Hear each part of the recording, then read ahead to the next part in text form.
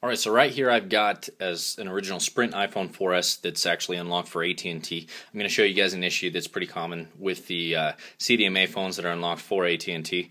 But anyways, so what happens is you can make calls, you can send texts and whatnot, but you go to use your data. Let's try going to Facebook. See, Facebook. Okay. And then what it will do is it'll display this message that says, "You are not subscribed to a cellular data service." Now, if you look up at the top and you see your 4G up at the top, then there's a process you have to do in order to edit your APN settings, which I'm going to show you. I've got a pretty cool way that's really easy. If you don't see 4G, the first thing you want to do is go in and turn on your cellular data. You'll see it right up here, 4G enabled. Sometimes I'll just say 3G, but then cellular data, you want to make sure that's turned on. And if you're on T-Mobile, if your edge isn't showing up at the top, you want to make sure that data roaming is turned on. So always make sure. Sometimes data roaming will actually turn itself off when you shut your phone down. So if you turn your phone back on and suddenly it doesn't work, you just want to make sure that your data roaming is turned on, and it should show up.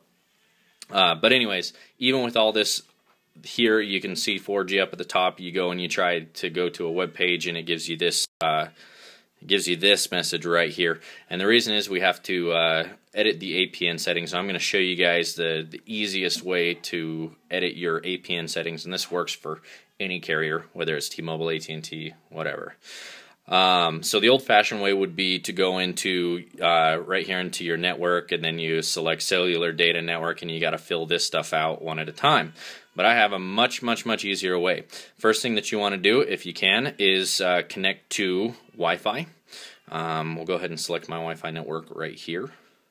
If you can't connect to Wi-Fi, you may just have to do it the old-fashioned way and copy it over manually. But once you're connected to Wi-Fi, then go ahead and go into your Safari, and you're going to go to unlockit.com. Let's see, unlockit.co.nz, and so it's unlockit.co.nz.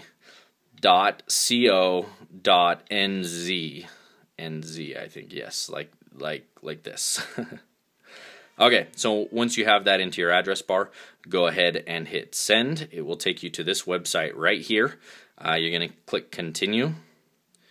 Then you're going to click custom APN. Then you're going to select where you're from. There's all the different countries.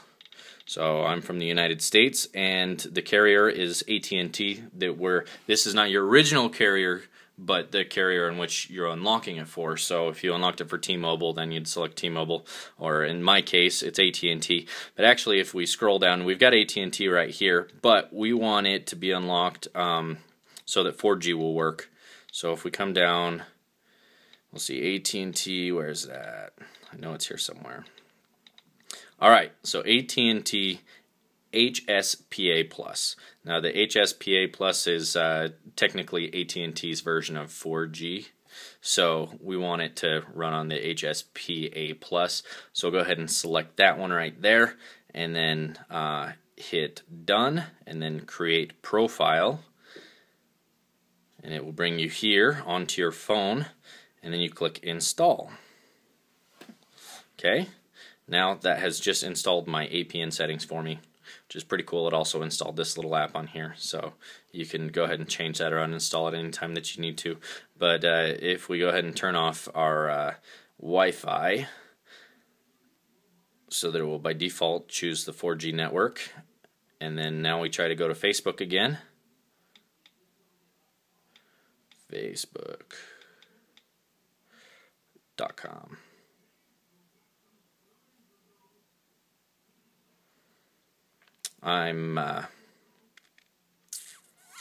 Hopefully I'm in a good service area. Yeah, as you can see, you don't get that message anymore. It will load up Facebook. So now my APN settings are set, and it set it for me automatically, which is pretty freaking sweet. Easy to do. Let me know if that works for you guys. If you have any other questions about this or issues regarding this matter, feel free to send me a message or comment at the bottom. Thank you.